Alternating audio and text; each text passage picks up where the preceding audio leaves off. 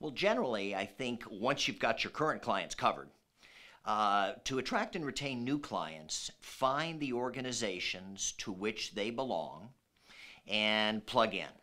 Get active, work your way up through leadership. You wouldn't believe what's out there when you go looking for it. There are organizations for just about anything.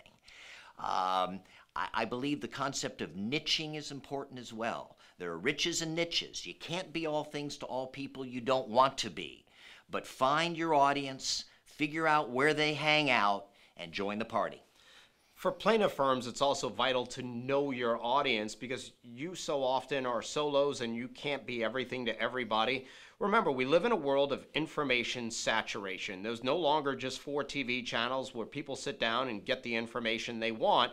We get our information from social media, from the web, from our peers. In fact, more than 60% get their news from social. So what I would do is share your messaging everywhere so that you're always top of mind. Use email marketing, use social media, put videos out there on YouTube so that you're connecting on a platform that your prospects want and you're always going to be found. Now you notice that Corey said you want to be everywhere. I said you want to be niched. You don't want to be everywhere.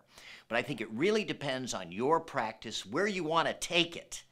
And plaintiffs' lawyers certainly are casting a much wider net than most commercial lawyers. That's why I said be everywhere, because you never know who your client is. If you're making wills, well, everybody is your client. So you need to be out there and let them know what you do.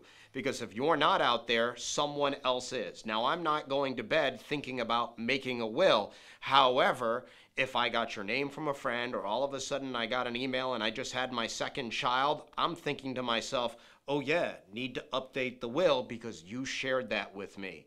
And I'm going to take your messages and share it with friends as well, but they've got to be educational messages as opposed to solicitation. But let me give you an example of a family lawyer in South Florida, and his niche is doctors, Jewish doctors specifically.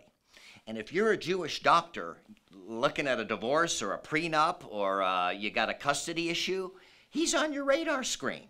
Very niched, even though it's a somewhat consumer-oriented practice. He is very, very niched on Jewish doctors in South Florida. Well, and guess what? He's charging a fortune, and they're lined up at his door. But if you're going with a niche, that's true, like men's divorce only or something along those lines. We see that. Whatever your niche is, go with it. But if you don't have a specific niche towards a specific gender or a certain group, you can find one. But if you're casting a wider net, it also gives you more opportunity too.